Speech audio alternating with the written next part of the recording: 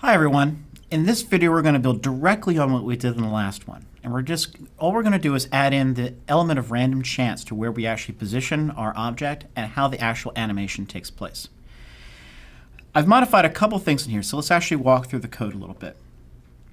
As you can see, in this example, I actually don't have anything on the stage itself. It's a completely empty stage. But in my library, I have my red dot object, and I've linked that so that I can actually access that by using the name red dot.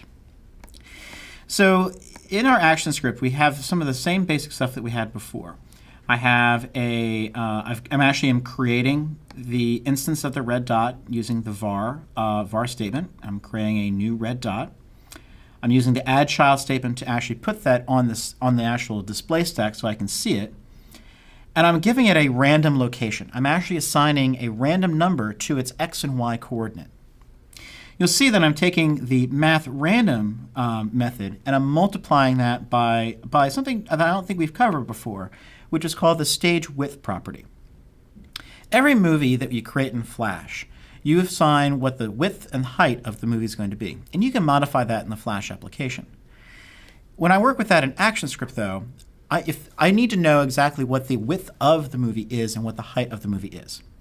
Now I could put in a number here based on what I might have set it, but if I ever change the file, that I would have to go back into ActionScript and know to modify those values.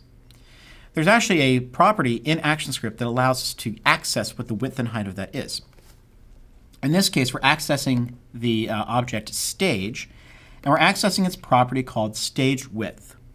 Stage is lowercase, and the stage width, that is also lowercase, but make sure you capitalize the W in width, and then also the H in height. Otherwise you won't get the right value back. So X is going to represent the width, and Y is going to represent the height. So I access the stage width property. I multiply that by some random number. So I'm going to get a random number somewhere from 0 to, I believe this one is 550. So I'm going to get some random X number for that. For Y, it's going to be a number from 0 to 400. So once I actually position that on the screen, the dot will then appear at a random location on the stage.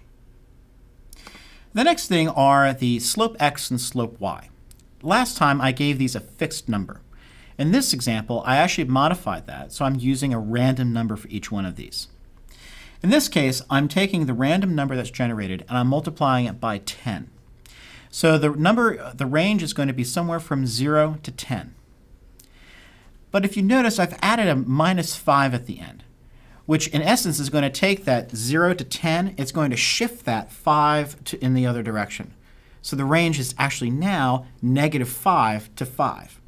So this way, I'll have a slope for X and a slope for Y where it could go, and for example, for X, it could go to the left or it could go to the right. The other thing is with Y, I can do the same thing. It'll either go up or it could go down.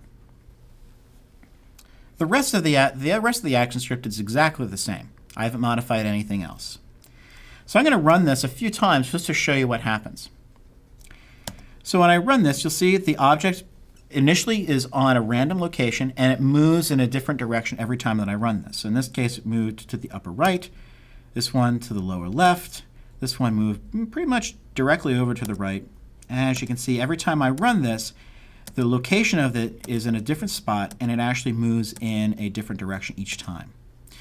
You also notice that the speed of it actually changes each time, because the slope represents the actual increments that the object takes each time the animation ticks based on the timer event. Since the range of that can be anywhere from -5 to 5, the slope of X or the slope of Y could be anywhere within that range, meaning you can go quickly in one direction, quickly in the other direction, or more slowly, or maybe not even at all if it comes out as exactly 0. So what we're going to keep doing with this is we're going to start adding more abilities to start working with animating with ActionScript. But in the next video, we're actually going to start introducing how to loop through different things using the for statement. And we're going to do that before we start doing more advanced animation, and we're going to do that in the next video.